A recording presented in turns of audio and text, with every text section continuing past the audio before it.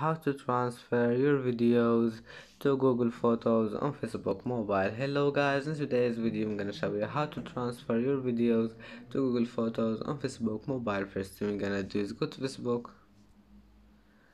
and then click these three lines here in top corner and go down, click settings and privacy, and then settings, and go down, click this one, transfer a copy of your information, and then click next,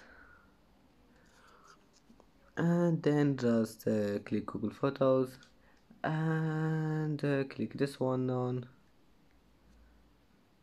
and now just click next, and then all you need to do is just connect your Facebook with your Google Photos. And that's it for today's video. Don't forget like and subscribe, and see you in the next video.